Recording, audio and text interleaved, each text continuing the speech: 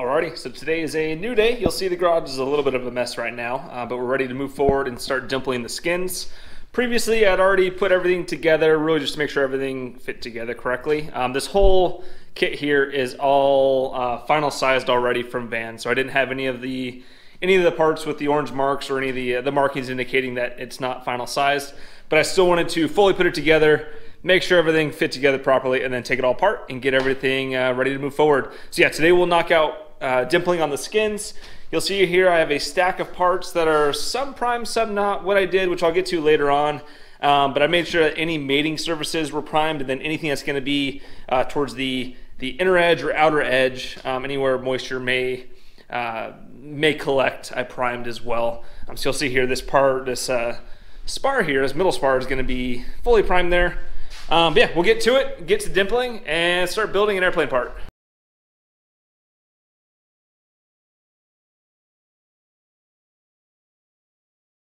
Alrighty, so we're finally ready for riveting. You'll see here that I went ahead and primered just the mating surface portions of where any ribs are going to interact with the skin there. So you got both of those done, and we're up to, I believe it's going to be page 8-10, step number 1, which is going to involve riveting the stringers and ribs and getting this whole thing started. So with that, let's get to it.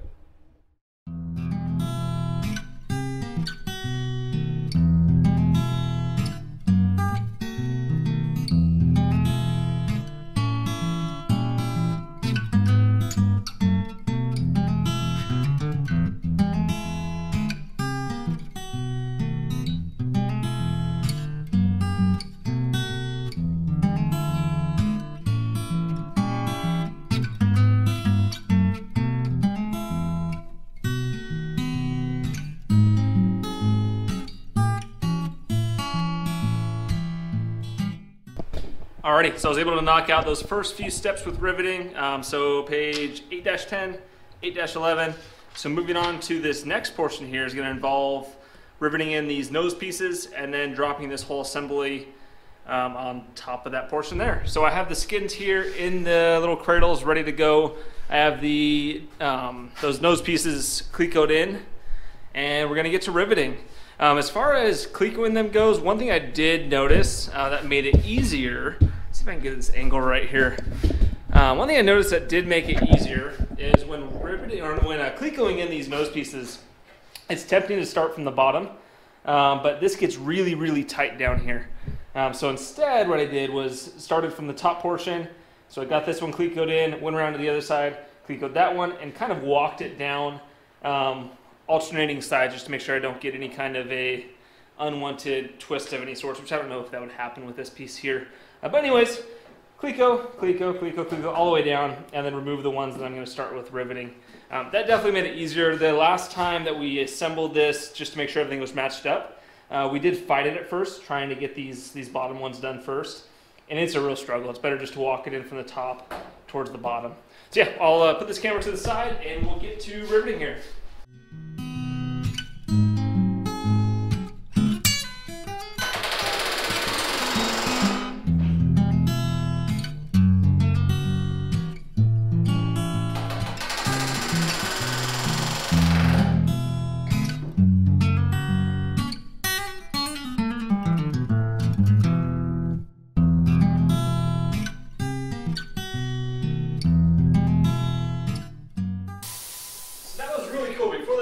Dies, I really want to show what I was able to do just now, which may help other people out in the future as well. But the issue I was running into is where I mentioned that skin really doesn't like to play friendly. I'm kind of near the front portion of it. Ooh, I got a low battery warning, I better hurry. The front portion of the skin pushes away really hard. So what was happening was, like, make believe this is the rivet here, this is the material. The material is pushing away from the surface to where as soon as I started bucking on the back side of this, the material had no reason to hold itself flat against the surface. Alrighty, so sure enough, the camera battery died, I think right as I was getting to the meat of things. So on my cell phone now. But what I was saying was the material was pushing itself away on these front portions here. The arc of this, the arc of the front of the leading edge here, was sitting further away than the inside structure. So what was happening when I was going to rivet that just now was the material, I think I may have gotten to this part, but anyways, the material was pushed away from the surface. So when I make believe this is a rivet here, when the rivet was in there, I had the rivet there, I had the bucking bar on top, and then I was riveting from the bottom portion or from the outside of the skin in. That material had no good reason in the world ever to want to lay flat. So what happened was when I bucked the first one, the shop head formed on the outside, there was a gap in the skin, and there was a little bit of play in the middle. So what I did was I took one of these drywall anchors and cut the length of it to where it was just longer than the rivet itself. This is the actual one that I did it with. But anyways, cut this back portion here to the length of the rivet, cut a side slit in the side of it as like a relief point. And what I did then was this piece was placed over that rivet there. Anyways, I have to make believe a little bit here. Anyways, as this was down here, then this bucking bar was able to push on the plastic piece first and initially set that rivet. As it set, this plastic piece through that relief point was able to literally just throw itself to the side. So it actually fully fell off, fell to the bottom portion of the rib, and I was left with a beautiful rivet. Not sure if you're gonna be able to see it or not. But it's set in there, and it was able to actually keep it squished together long enough for that shop head to form and mushroom, squish, and do everything that I wanted it to. So yeah, if there's any other builders out there who get to this point, the reason I thought of this method is I think I saw somewhere in the forums online, someone mentioned using some kind of rubber tubing to get this done. It's just good to know that if you have some drywall anchors, just cut the back portion, make a relief cut, do it as long as you need it, and throw it away after the fact. So yeah, back to building. Alrighty, so it's a little bit later in the night here. I went ahead and finished up riveting. So you'll see, I think I previously mentioned that method I had to use with bucking. But I had to do it in a couple of places here. You really only had to buck these two middle front nose pieces in each section of the horizontal stabilizer. But overall, pleased with the results. I did have to drill out a couple of them and redo them. But I think that just comes with the territory, but nothing too eventful with drilling them out. Luckily it went through pretty smoothly. And then these end ones I was able just to squeeze, so that was super easy to do and very pretty looking. So next step is going to involve putting this assembly here on the inside of it. So I'm going to go ahead and put you on a tripod and we'll get to doing that.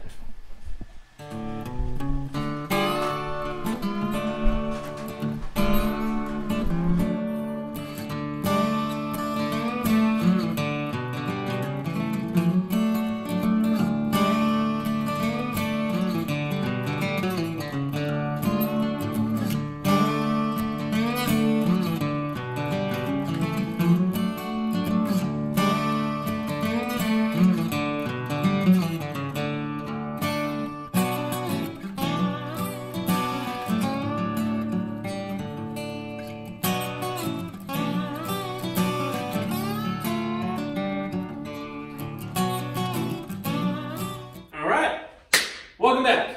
So as you probably saw in that time lapse there, we went ahead and, by we I mean I, my wife is on the other side of the camera, she did not buck for me, but she promised me that she'll be bucking next time.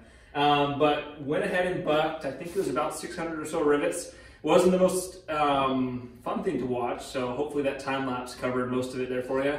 It's pretty uneventful. You'll see along this bottom portion here, pretty much these nose ribs, and then along the front spar here, all of that had to be bucked. There were a couple of seconds, I think I may have squeezed these side ones, but then these here bucked all the way up. Yeah, super uneventful and pretty straightforward. There's two takeaways from me as far as things that I learned that helped along the way. Number one, which I covered in a previous video, is taping it. So make sure it's taped. But not only that, there's a couple of really awkward spots with this here where it would have to, like, there's one spot here along this spar where you can kind of imagine that this side's not open here, but you're totally blind because you're reaching inside of here at an awkward angle and you're totally blind to it. So I ended up actually like building up a little bit of a bumper on top of the bucking bar here, which helped to distance it just right to get it away from that radius edge. So it helped to kind of square up that rivet real nice. The other thing I did do as well is you'll see I did the same kind of pillowing effect on the top portion here. And what that did was, again, the same thing, trying to hold it at the right angle. That little bit of distance there is the distance of the shop head side of the rivet. If that makes, not sure if this makes sense or not, but it basically holds it away from the surface to allow it, because you're totally blind. Your arm is in here, and once you find that rivet and verify you're there, you're totally blind to it the whole time. So that really did help to keep that face there perpendicular to the rivet. Hopefully that makes sense. Comment down below if that doesn't make sense.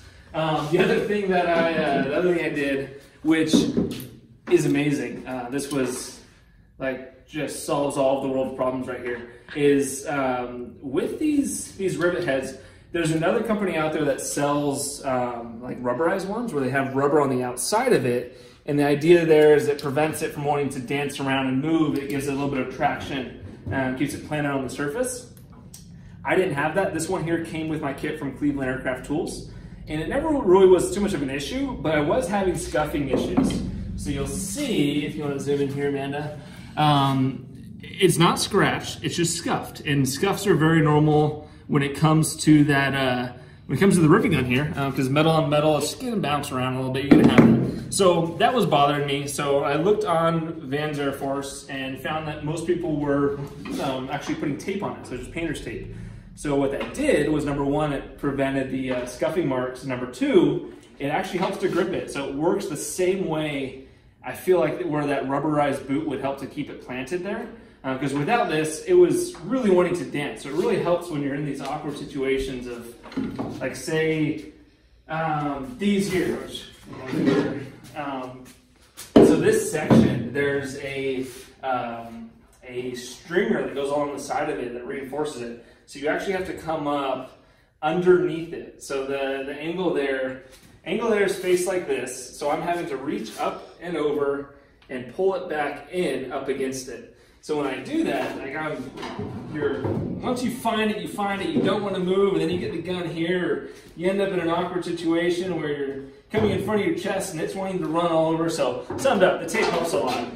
Tape there, tape on the front of this, tape on this here. The other thing as well is, I know when it comes to these bucking bars, they're not cheap. It's tungsten. It's a huge, expensive piece of metal. I think it's $100 just for this little piece of metal here. And I know there's when you buy the kit, you can get like a more generic steel version of this, like it's a cast iron or whatever, so it's not nearly as dense of a material.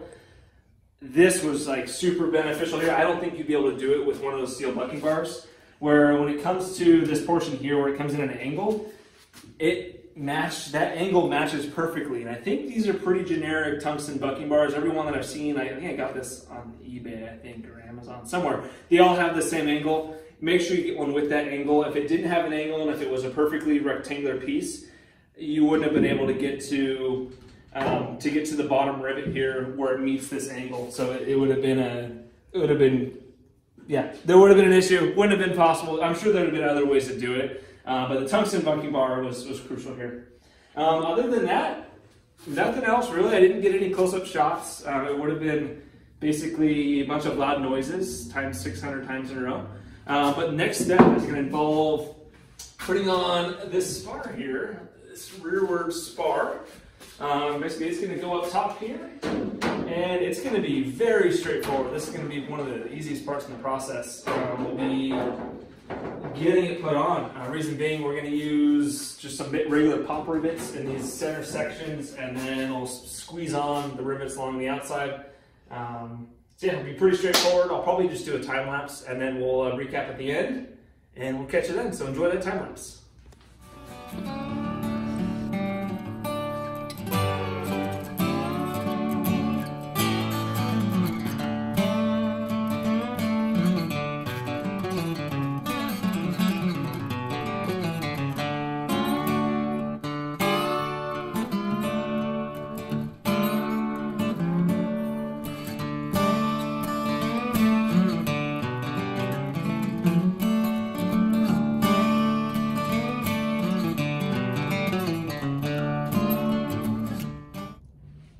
Alrighty, here is the finalized part.